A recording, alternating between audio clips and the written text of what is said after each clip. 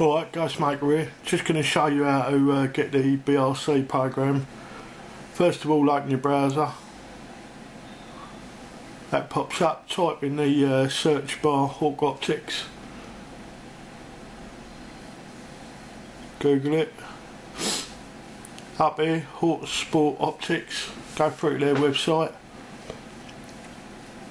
You should get this screen here. Go over to the screen there. You can either download the Chairgun Pro. We're going to be downloading the Hawke BRC. Click on that. You need to put your email address in here. Send me the BRC now. Click on that button. Click download now. And you'll get this little screen come up. You need to save the file. I'm not going to because I've already got it on my PC. So I'm going to be closing that. But you click on that one and save and run the file like you normally would. Any other program you're installing. Right, let's have a look at the Hawke BRC. Open it up.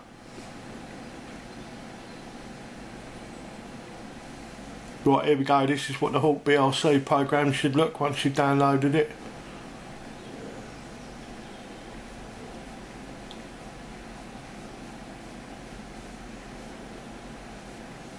Right, this is the scope view. That's a picture of the SR12 reticle, which is the one that I have on my BSA R10. It's 0'd at 30 and gives me aim points all the way down to 77 yards. The green line there is the one, the straight one, straight through is the 0 line. All these other lines in colours represent the markings on there. That's the arced travel of the pellet. Up in the top left hand corner here you can enter the specifics of your airgun, ED value or effective deterioration, scope height, the range that you will zero at, and the magnification. As you change the magnification on the scope, your aim points change, so that's important. Right, next the rangefinder. Let's say we're looking at a 3-inch target. Just change this down to 10 mag. Right, you've got a 3-inch target. If it fits between there, between the gaps between A, you're roughly at 41 yards. If it fits into this bit, you've got about 21 yards. So this bracketing system on the SR12 reticles allows you to range fight quite well. A fully grown bunny's ears is about 3 inches, so that's always worth looking at. The next thing along the line is this, the scope label print utility. Just change this. You'll notice the aim points, as the magnification changes, all the aim points changes. That's important to remember. If you do play with the magnification on your scope, your reference points will change. Right, this utility here, it will actually print out that screen, that little screen that you can see there. Just click that print button and you can change the size of the labels. It's set for 2 inches, but you can change it up and down. Great little thing. I have them printed out and I have a little chain round my neck with those on. It's always handy to reference out in the field.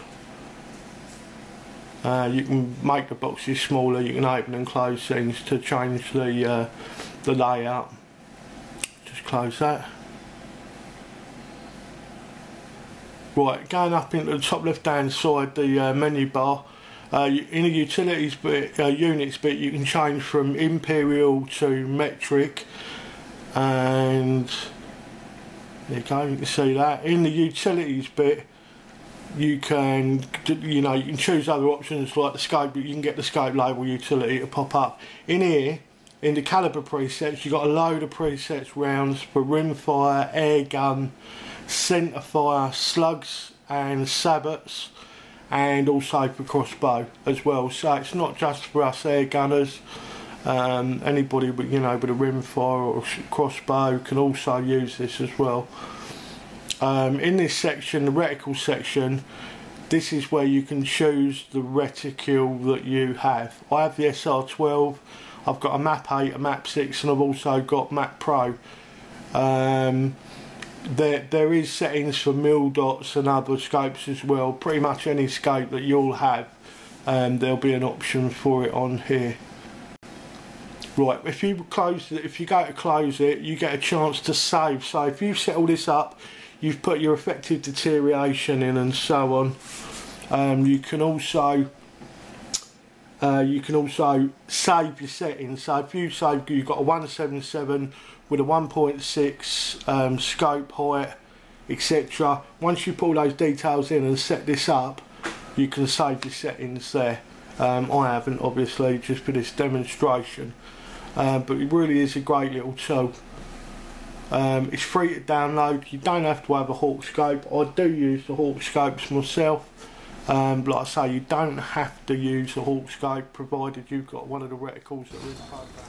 Alright, Ghost Maker here. I don't mind telling you, that video was a complete and utter pain in the arse to do.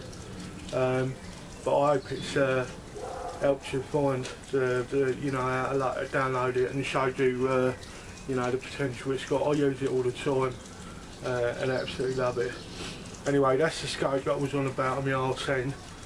It's a Hawke Sidewinder 30 with the SR12 reticle. I love it, and I don't like the BRC R10. I love it. It really is the nuts. I've just had the barrel carbonised as well. Those of you that are familiar with the R10 know the barrel, it finishes right down here. Dave Wellham down at Airmasters has just shortened the barrel on that for me, and it literally is absolutely pellet on pellet. Alright, so I want to sign off. Cheers for watching the Ghost Maker. Ghost Maker's Workshop again. Turn that bloody music off. Wait, what are you trying to say? Bloody cheap. Wait, don't you know who I am? Unbelievable. Wait, I'm the bloody Ghost Maker. Some people.